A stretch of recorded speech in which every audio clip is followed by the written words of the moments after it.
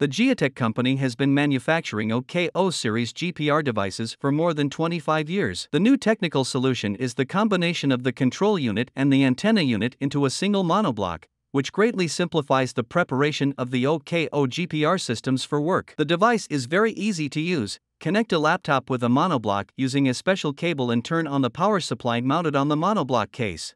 GEOTECH has created two variants of the monoblock GPR systems: single-frequency MG400 with a sounding depth of up to 5 meters, and dual-frequency MG250/700 with a depth of study of 8 and 3 meters.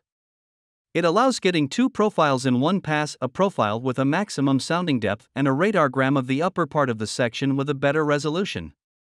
For the convenience of the operator, MG250/700 is equipped with a trolley which is easy to assemble. Purchasing a monoblock is much more profitable compared to a kit with removable antennae. The displacement sensor and software are included in the cost of the device.